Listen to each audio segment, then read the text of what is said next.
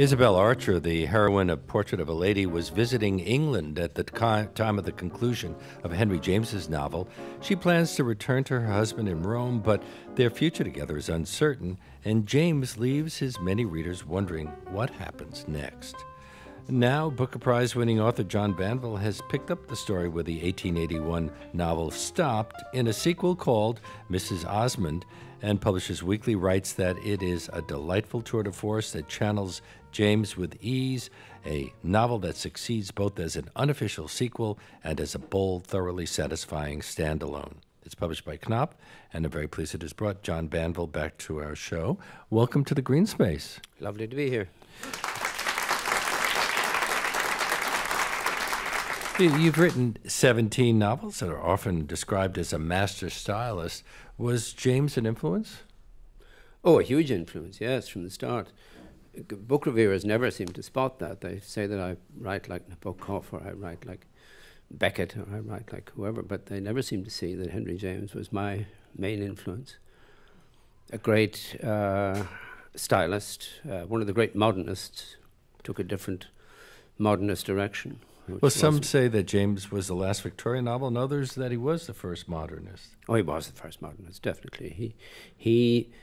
James Joyce admitted that his stream of consciousness, a term invented, by the way, by Henry's brother William James, Joyce admitted that his stream of consciousness wasn't the way in which people think. But I feel that James's books are, certainly the last three, and even there are chapters in The Portrait of a Lady, which is, you can follow the heroine's mind thinking itself and stumbling. And this is the point about earlier fiction had people thinking clearly, but we don't think clearly. We stumble and we fight our way through a mist. And James's style, and especially his late style, is that mist. It's the mist of consciousness. You could only wonder what would have happened if James had written about contemporary American politics. I think maybe we won't go there, will we? Can you give us a brief synopsis of the plot of Portrait of a Lady and what you had to work with? Isabel Archer is a very independent-spirited, brave, valorous young woman. She's only about 20 when we meet her first. She's in Albany. She's an orphan. Her Aunt Lydia her fabulously wealthy Aunt Lydia arrives from Europe and says, I'm going to bring you back to the old world and turn you into a European. Everybody throughout the book is trying to make something of Isabel Archer. She goes to England. She's proposed to by the fabulously wealthy Lord Warburton, who seems to own half of England. She turns him down, of course. She's pursued by Caspar Goodwood, her lover from New England, from Boston. Her cousin, Ralph Touchett, who's dying, persuades his father to give her half of his inheritance. So she gets £70,000, a lot of money in those days. Not a huge fortune, but a fortune. And she is taken up by Madame Merle. Madame Merle is a wonderful creation, wicked, charming, polished, delightful, but wicked. And she essentially marries her off to Gilbert Osmond. And Gilbert Osmond is Big American. Mistake. Gilbert Osmond, American, living in Florence, dilettante, but a sterile creature, and she makes a great mistake by marrying him. And would James have written, as you do, that Isabel Archer had married the perfectly wrong person? Oh, yes. I mean, James had a wonderfully, finely developed sense of evil. Mm-hmm. Not the evil of, genocide and horrors like that, of just the ordinary, everyday evil of how people prey on each other, how they take each other's freedom away. I mean, for James, I think this was the greatest sin, to deprive another human being of his or her freedom. And all the people surrounding Isabel are intent on taking away her freedom to live, her freedom to, as he says wonderfully, to affront her for her fortune. Because they see her as an American, as someone who has to be shaped? Well, her Aunt Lydia sees her as somebody to be shaped. Ralph Touchett, her cousin, who gives her all this money, he wants to see her perform. Gilbert Osmond wants to get her money. He quite likes her, and I think at the start he may even love her in his loveless way. Madame Merle wants to get a dowry for her daughter, whom she secretly had with Gilbert Osmond.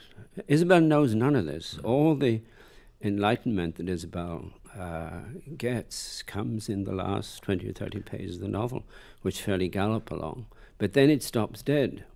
And James himself said about the Portrait of a Lady that it's, of course, the chief criticism of it is that it's not finished. He liked it that way. He liked to leave it ambiguous. I thought I would finish it for him. But I didn't, in a way, because I had planned at the end of my book that she would meet a really good, free-thinking, tolerant, liberal American or English man, and that they would go to the New World and she would there affront her fate, affront her destiny. But, of course, when I got to the end of the book, I realized I couldn't do it that way. So it ends ambiguously. So I'm hoping that somebody else, preferably a woman, will write the third volume. This could go on for a long time. Well, this is a part of the genius of Henry James, to invent these superb characters, this superb story, this superb predicament. So yes, it could go on.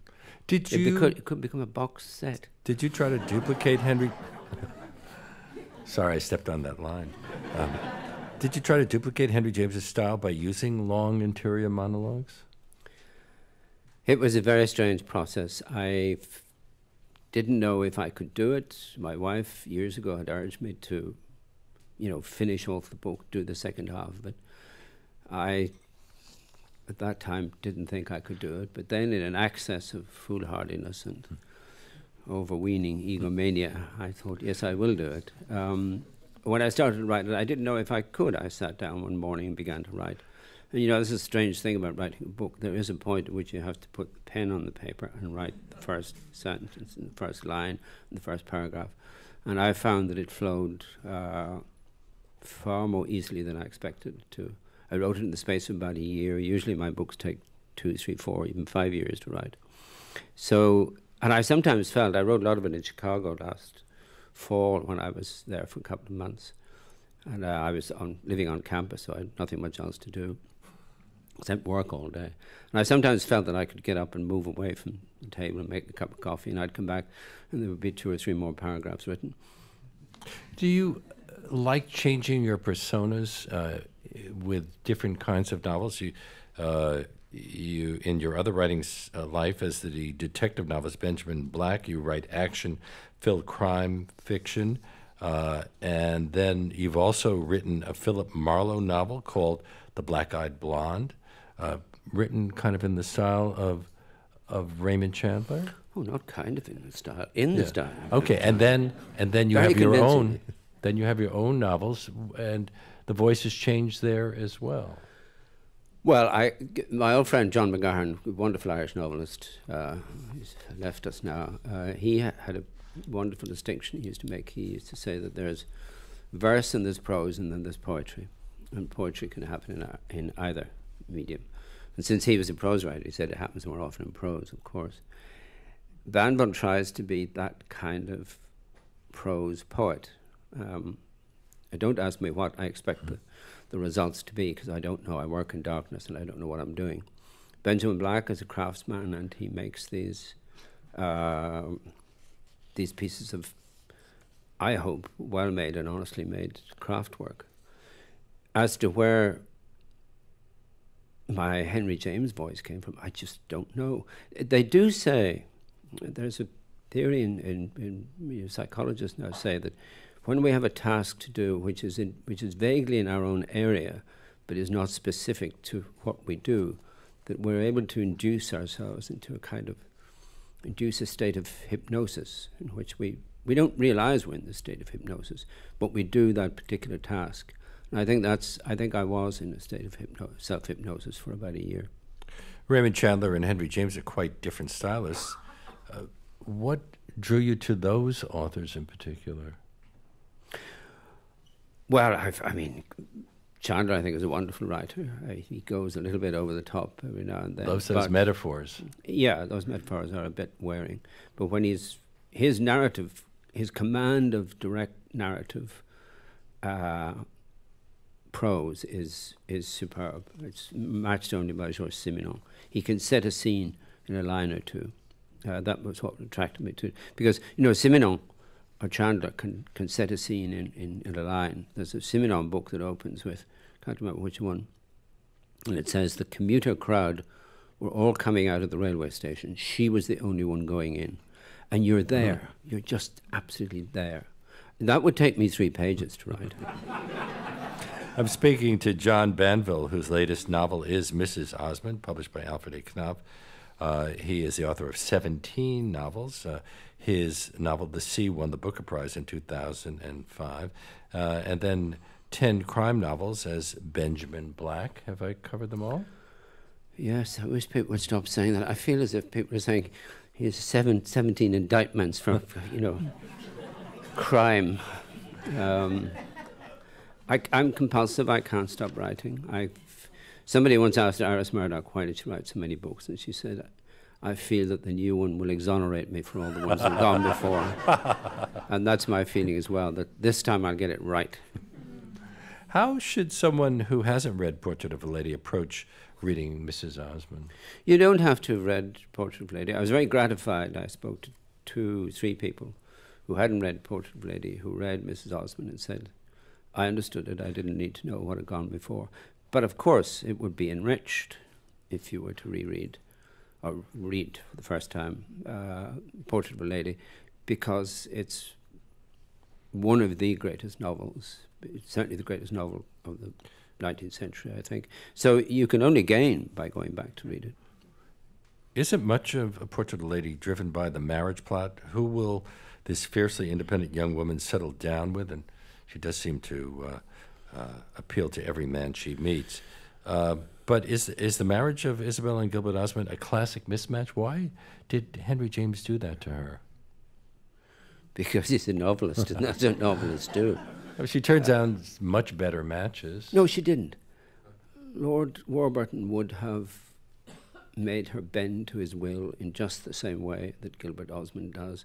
If she'd married Caspar Goodwood, the wool cotton magnate from Boston or whatever, he would have done exactly the same thing. Isabel is, I mean, I regard The Portrait of a Lady as a very great feminist novel. And Isabel is a feminist heroine. She doesn't know it because she's not old enough. I mean, she's very young. I think Henry James forgot that at the end of The Portrait of a Lady, she was still only about 29, if my calculations are right. So she's still young. She still has a life ahead of her.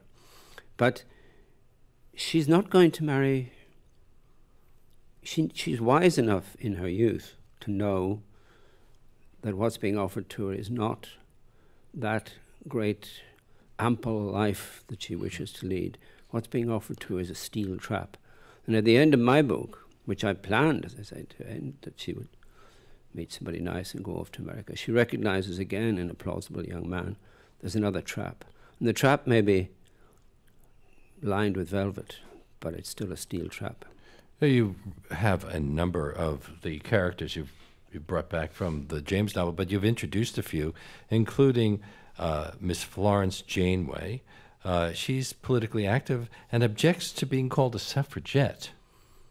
Well, suffragette was a term of abuse, term of mockery that journalists used at the time. I mean, the word is suffragist. It's insulting because it ends with "et." It could have been a suffragist. Yeah, they were making fun of them. They were saying, you know, suffragettes. Have you seen the movie? Yes, I saw it. I liked it. I think it's a good movie. And what did you think about the casting? I think it was very good. I think Nicole Kidman is good. She has that that nerviness that Isabel needs. Well, the minute we see John Malkovich, we know that this is a bad mistake. Yeah. I mean, I think that was the role that Malkovich was born to play. He even looks like Gilbert Osmond. Tonight at 8, John Banville will appear for a joint reading with Claire Massoud, with introductions by Colin McCann and Liesl Schlesinger at the 92nd Street Y. That's at 1395 Lexington Avenue at 92nd Street. And the book, the latest from John Banville, the Booker Prize-winning author, is Mrs. Osmond. It is published by Knopf. You didn't mention that she might have found a suitable Irish suitor. No, Henry James, even though He wouldn't have allowed that. his family came from Ireland, he visited Dublin briefly and sort of left it kicking the dust of Ireland from his heels. Thank you so much for being on our show. Thank you. WNYC is supported by